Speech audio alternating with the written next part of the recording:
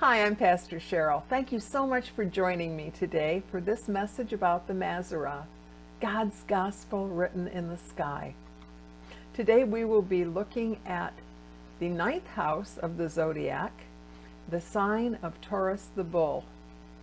Now, as I explained in a previous message, the Mazzaroth is divided into 3 themes or books, each containing 4 zodiac signs. The first book contained the signs of Virgo, Libra, Scorpio, and Sagittarius, and told the story of Christ's birth. It concentrated on who Christ is to his people. We saw him presented as the incarnate Son of God, the great Redeemer, the sufferer, and finally the conqueror over sin and Satan. The second book relates to the fruits of Christ's work and contains the signs of Capricornus, Aquarius, Pisces, and Aries. We saw Christ through this second book as the sacrifice for our sins, the living water, our liberator from the slavery of sin, and the crowned Lamb, the ruler of all creation. In this final book, we will see Christ as our judge, the coming Prince and Savior, our protector, and our victor over Satan. This book includes the houses of Taurus the Bull, Gemini the Twins, Cancer the Crab, and Leo the Lion.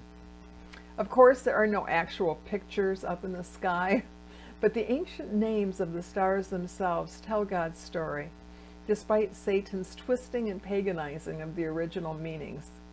For a more in-depth explanation of the Mazzaroth, please return to the introduction of the Mazzaroth, which aired on this channel on July 8th. This is probably my favorite book of God's Gospel in the night sky. It carries a prophetic theme which we all can eagerly look forward to. But before we launch into this week's study, please join me in a moment of prayer. Heavenly Father, I thank you so much. Thank you for painting the sky with your gospel message of salvation. Lord, I pray that you would anoint my words, that you would anoint the listeners, that this message would be for your glory and your honor. In Jesus' name, amen. We're going to start the study today, the reading from 2 Thessalonians chapter 1, verses 7 and 8. I'm reading from the New Living Translation. And God will provide rest for you who are being persecuted, and also for us when the Lord Jesus appears from heaven. He will come with his mighty angels in flaming fire, bringing judgment on those who don't know God and on those who refuse to obey the good news of our Lord Jesus Christ. Isaiah 13, verse 9. For see, the day of the Lord is coming, the terrible day of his fury and fierce anger. The land will be made desolate, and all the sinners destroyed with it. For see, the day of the Lord is coming, the day of his fury and fierce anger. The land will be made desolate, and all the sinners destroyed with it. Isaiah 34:2. For the Lord is enraged against the nations. His fury is against all their armies. He will completely destroy them, dooming them to slaughter. And finally, Job 39, verses 9 through 10. Will the wild ox consent to be tamed? Will it spend the night in your stall? Can you hitch a wild ox to a plow? Will it plow a field for you? We now come to the final book of the Zodiac. The first book of the Zodiac, or Mazzaroth, focused on the suffering Savior, and it spoke about the coming of Christ, his battle with sin, and his suffering and death. The second book was bracketed by pictures of the lamb or ram and tells the story of the church redeemed by Christ. The church is initially pictured as being chained and desolate and then enthroned and glorious. This final book tells the story of the consummation of all things. We will see the coming of Christ in judgment, the gathering together of his own to eternal salvation, and the fiery destruction of the wicked. Today, we're going to look at the 9th figure of the Mazzaroth, Taurus the Bull. This constellation has the same meaning in virtually every language in which it is known. It's a picture of a great beast, a bull or ox, with his head lowered and his horns pointing forward. He is untamable and is charging forth on the rampage with his head down. bringing destruction to all who are in his way. It's a picture of the coming destruction of the wicked as Christ comes in judgment. Now, Taurus is the forepart of the bull and appears to be growing right out of Aries the lamb. We have a picture here of the lamb changing into the bull. We see the lamb now giving rise to Christ, coming in great glory and judgment. Now, the principal star in Taurus is named Aldebaran, located in the bull's eye. In Arabic, it means the captain, the leader, or the governor.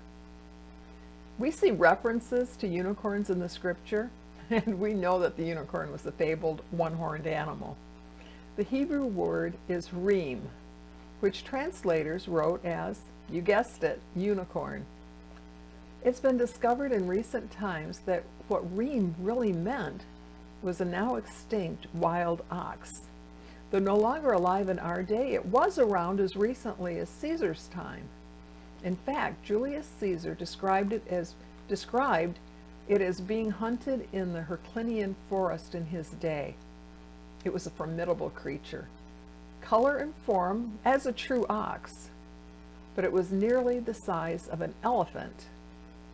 Now, remnants of this giant ox have been discovered in northern Palestine in recent times. This is not a one-horned animal, as the unicorn is generally pictured, but a very large two-horned ox. It was extremely fierce and dangerous and quite willing to attack men if they ever came within its sight. This was an animal that could not be tamed or domesticated. You know, the description of this wild ox makes me think of Narnia's description of the Christ figure Aslan. He's not a tame lion, but he is a safe lion. Jesus flipping the tables in the temple was certainly not the action of a tame, mild-mannered man either. Well, Taurus is the picture of this wild bull or ox. It's a very fitting picture of Jesus Christ coming in judgment. In Greek mythology, Taurus, the wild bull, was a form assumed by Jupiter for the purpose of carrying his loved one, the beautiful Europa, across the seas to the islands of Crete. And then, after securing his beloved, he became angry at the injustices done toward him, and he wrought great havoc upon his enemies. Now, we see here, despite the pagan myth, the picture of Christ taking his bride and delivering her safely to heaven. He then turns and brings judgment upon his enemies whom he has come to destroy. The famous constellation Pleiades, the seven sisters, is found riding high upon the shoulder of Taurus. This is a lovely picture of the Church of Christ riding safely upon the great bull Taurus, being carried safely by him to heaven. We also see in Taurus the constellation Orion, a picture of Christ the branch, who is the coming prince, who conquers the devourer and is coming to destroy sin. The sun is in the house of Taurus from April 20th through May 20th, and it pictures Jesus' glorious coming as the judge. He will come in judgment like a rampaging bull upon this sinful world. As in all the constellations, Taurus has 3 decans or lesser constellations, which give even more details and clarity by the names of the stars within them. One of my favorite constellations, and one of the few that I can easily pick out in the night sky, is the constellation of Orion, the glorious one. The name means the brilliant, the swift, or he who comes forth as light. In Hebrew, the name is Chesel, which means a strong one, or a hero. He's pictured as a mighty hunter with a club upraised in his right hand, and in his left hand the skin of a lion, which he has slain. Well, the Bible describes Satan as a lion, which goes about seeking who he may devour. Here we see a picture of the lion's skin, with the head still attached, which Orion is holding in his left hand. The constellation Orion is mentioned 3 times in Scripture. Oh, excuse me, my nose is itching. It's mentioned 3 times in Scripture, twice in Job and once in the book of Amos.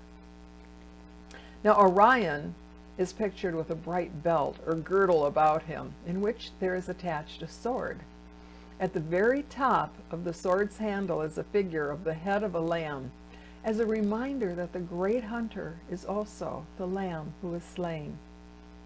The Arabs called him El-Ghawaza, the branch, or Al-Mirzam, the ruler, or Al-Nagjed, the prince.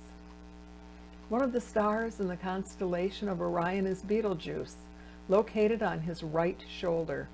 This is an enormous star, 700 million miles in diameter. Our sun is only 865,000 miles in diameter. Betelgeuse means the branch coming. Rigel is the name of the star found in his lifted foot, and it means the foot that crusheth. The three stars in Orion's belt are called the three kings, or Jacob's rod, or the El and Yard, which means giving righteous measurement. In his left breast shines the star Bellatrix, which means swiftly coming or suddenly destroying. The names of these stars paint a clear picture. We see our hero Jesus, the branch, coming, crushing Satan in swift, sudden, righteous judgment. In spite of all the distortion and perversion, the ancient picture given by God in the beginning still shines through, despite all of the distortions of mythology. Now, the second deacon of Taurus is Irdanus, the river of the judge. It's pictured as a fiery river that flows out of the foot of Orion, goes past Cetus, the sea monster, and disappears into the outer darkness. In Greek mythology, it was a fiery river which threatened to destroy the world. Listen to Daniel 7, verses 9 through 10. I watched as thrones were put in place, and the Ancient One sat down to judge. His clothing was as white as snow, his hair like purest wool. He sat on a fiery throne with wheels of blazing fire, and a river of fire was pouring out, flowing from his presence. Millions of angels ministered to him. Many millions stood to attend him, and the books were opened. Psalm 97, 1 through 3 reads, The Lord is King. Let the earth rejoice. Let the farthest coastlands be glad. Dark clouds surrounded him. Righteousness and justice are the fountain of his throne. Fire spreads ahead of him and burns up all his foes. And Nahum, chapter 1, verse 6. Who can stand before his fierce anger? Who can survive his burning fury? His rage blazes forth like fire, and the mountains crumble to dust in his presence. And lastly, 2 Thessalonians chapter 1, verses 7 through 8. And God will provide rest for you who are being persecuted, and also for us when the Lord Jesus appears from heaven. He will come with his mighty angels in flaming fire, bringing judgment on those who don't know God and on those who refuse to obey the good news of our Lord Jesus Christ. This is clearly a picture of Christ coming to exercise wrath and anger upon his enemies. The final deacon in the house of Taurus is the constellation Auriga. On the planisphere, it's a picture of a man seated on the Milky Way. He's called the charioteer, but is also called the shepherd. In his right hand, he holds the band that was connected to Pisces, the fishes, but the band is no longer connected. He has a goat or a lamb in his left arm, and in his lap are two newborn baby goats. The she-goat has its front legs around the neck of the shepherd. This is a picture of Christ the shepherd, who shall come and gather together his own. It's a picture of both adults and children gathered together in the arms of our shepherd. The name of the star in the right arm of Auriga is Menkalinion, which in Chaldaic means the band of the goats or ewes. Now, in the Zodiac of Dendera, which is one of the most ancient of all zodiacs, there's a slight variation of Auriga. In this rendition, he holds a scepter in his right hand, and the upper part of the scepter is shaped like the head of a lamb. The lower part of the scepter is shaped like a cross. This zodiac was formed even before Christ was born, and it is a promise that in the midst of the fiery judgment and outpouring of his wrath on the wicked, Christians will be safe in the bosom of the great shepherd, our Lord Jesus Christ. In the house of Taurus, we can clearly see the picture of coming judgment on the wicked and Christ protecting his own. This is very exciting news for us who have made Jesus Christ their Lord and Savior. He's coming swiftly to judge the wicked and will protect the righteous. It's not such good news for the wicked. One day Christ will return in majesty and power and wrath. I would much rather be wrapped in his arms than not standing before his horns. How about you? Nobody knows the day or the hour that Jesus Christ will return, and it could be any day now. If you've been feeling the nudging of the Holy Spirit to make Jesus your Lord and Savior, I urge you to not delay. Make this decision now. To delay and put off this decision is to deny Christ and his sacrifice for your salvation. If you're ready to become a child of God, please pray this prayer with me. Dear Jesus, thank you for paying my debt of sin. I know that I am a sinner. Please forgive me. I believe that you are the Son of God, and I want you to be the Lord of my life. Please save me. Amen. If you prayed this prayer for the very first time today and you meant it from your heart, please tell someone. You have been reborn as a child of God. You can tell me if you'd like. You can email me at cherylpickford@gmail.com. I'd like to help you get started on your new walk of faith. Next week, we're going to look at the 10th house of the Mazzaroth, Gemini the twins. I hope you're enjoying this study. Please subscribe to this YouTube channel so you don't miss any installments in this series about God's gospel and the stars. And of course, please feel free to share this video on your own social media platforms to help others understand that the night sky is so much more than just twinkling starlight. It is God's message to us, painted across the heavens. May God richly bless you until we meet again.